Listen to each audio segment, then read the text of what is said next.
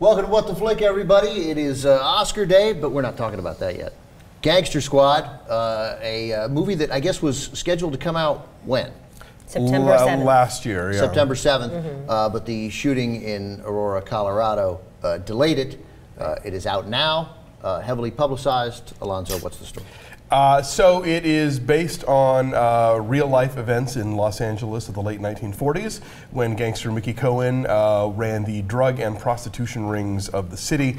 And before he could become too powerful for them to get rid of him because he was about to horn in on the gambling as well, the chief of police puts together a secret cadre of LA cops, clean LA cops who are not already in Cohen's pocket, to take down the mobster and run him out of town. And they do. Los Angeles is a damsel in distress, and I need you to save her. I need men. Going after Mickey Cohen.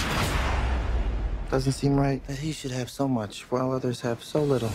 So, yeah, the scene they took out was a shooting at Grauman's Chinese Theater. And by all accounts, it was the best scene in the movie. Everyone involved with the film really loved it, and it was really beautiful. But it's these gangsters coming out from behind the screen and shooting at the audience, which clearly we could not do.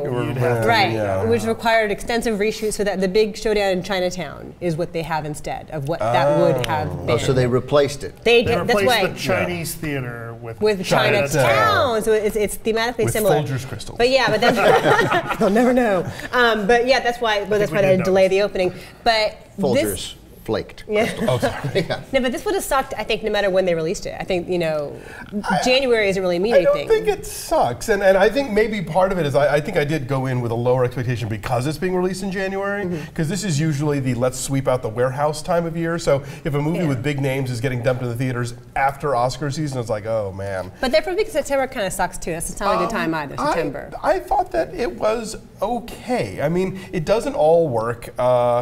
There's a specific way of doing that kind of 40s patter that this movie is really heavily leaning on. Like, everybody talks like they're in a movie, you know. And Sean Penn's really good at it as Mickey Cohen. He's good at it? I think so, yeah. I think he's okay. And Jamie, I think Josh Brolin is good at it. I think that, but on the other hand, Emma Stone and Ryan Gosling, who are a charming couple in Crazy Stupid Love, don't quite get the language right, and so they felt too contemporary to me. I never looked at them and thought 40s, whereas other people in the movie, Maria Ennis especially as the wife of Brolin's character. She's really good. They felt, you know, kind of more period. And I think that Ruben Fleischer, who directed Zombieland and the not very good 30 Minutes or Less, I like how he is willing to just sort of go there with the violence. He goes there. In a major studio and he stays movie. there for a long time. He really like gets the most out of it. There's one montage of, you know, Mickey Cohen's goons getting beaten up and his like gambling dens being blown up.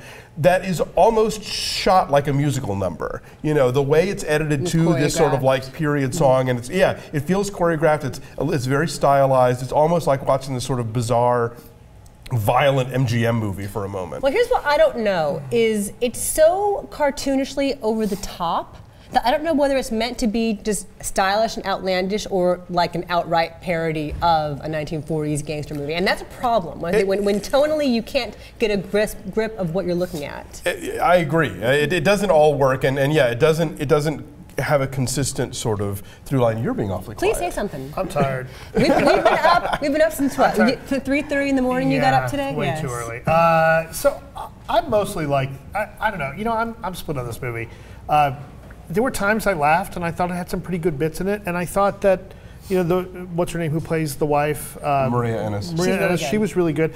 I actually thought that I wasn't so wild about Emma Stone, but I'm having a moment where Gosling. I thought he sold the dialogue okay.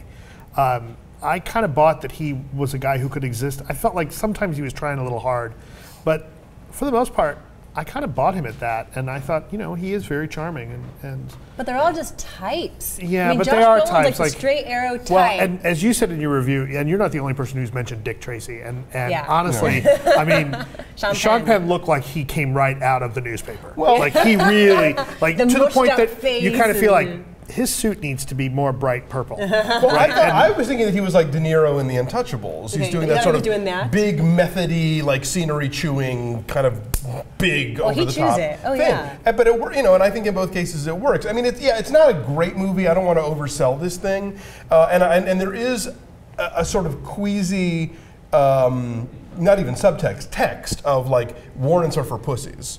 Like this movie's all about justifying vigilantism, like all the sort of worst subversions of justice and order to bring for the means. This is a movie, I take it, where the characters in it would disregard the appellate court's ruling and stop and frisk. They're not. For instance, yes. Among other things. If you thought Zero Dark 30 got into some questionable, believe me, this is so. That part of it I could have lived without. But I kind of went with so much of the style of it. I was okay with some of it. I thought the music choices were really great. I did like the music, and they weren't like the obvious ones that you get in these movies. Right. Somebody knows their 40s jazz, which was kind of nice.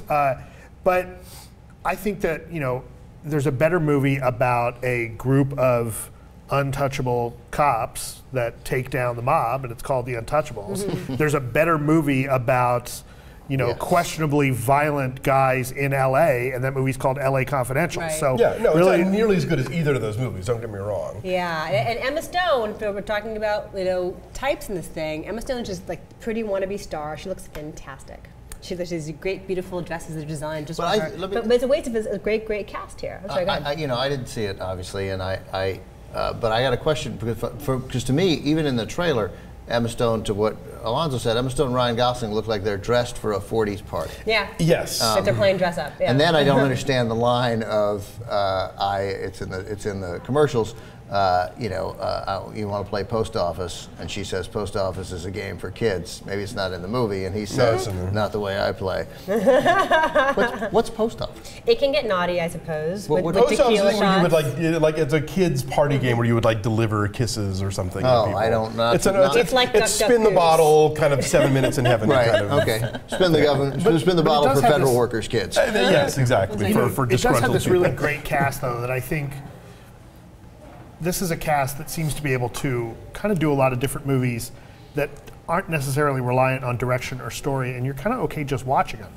Josh Brolin and Emma Stone and Ryan Gosling and Robert Patrick and Michael Pena and Giovanni Ribisi. All these guys, like you put them all in a movie together, and it's not going to be awful. Anthony Mackie. It's. But it's boring, and it shouldn't be. It's like alternately cartoonish, but also like the violence becomes so numbing, it's so repetitive and so I didn't noisy. find it boring. I did find it predictable. It's numbing after It's a while. nothing special, but I was never bored. Oh, I was. Yeah. The minute when I don't want to give anything away, but you realize this, any movie watcher with any level of sophistication, the minute they point out that only one of the guys in the squad has children. Right. It's like, well, all right. And there's another. You want to think about this? You have a wife and son. There's another What's gonna happen to extraneous him? character who pops up early on who I was like, oh, giant target on his back, and so Wearing the red shirt on Star Trek. basically, yeah. All right, numbers. 3.2.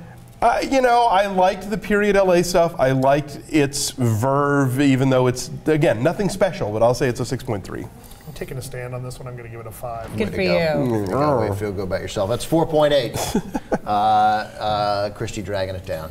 As usual, I hate on stuff. the tomato meter, it's about 43% right now. No, It's been I dropping. hate everything. Bye.